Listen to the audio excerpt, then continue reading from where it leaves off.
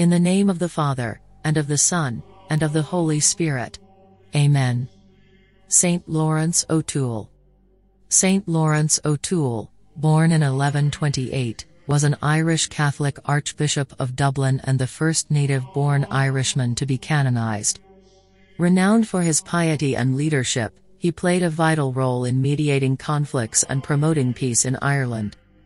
As Archbishop, Lawrence worked to reform the Church and establish discipline among the clergy. He also acted as a peacemaker, negotiating between the warring factions in Ireland. His commitment to reconciliation and justice earned him widespread respect.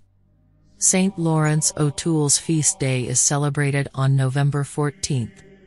His life serves as an inspiration for leadership, peacemaking, and fostering unity within the Church.